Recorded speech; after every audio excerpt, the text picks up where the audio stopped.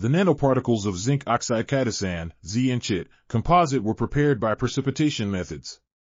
Analytical techniques such as scanning electron microscope, SEM, transmitted electron microscope, TEM, powder X-ray diffraction, XRD, infrared spectroscopy, IR, and thermal analysis were used to characterize the prepared composite. The activity of the modified composite was investigated for nitrite sensing and hydrogen production applications using various electrochemical techniques. A comparative study was performed for pristine ZNO and ZNO loaded on Chitosan.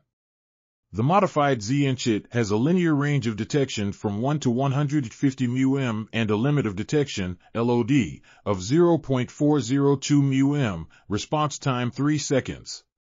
The modified electrode was also tested in a real sample, milk, and found to be effective in detecting nitrites.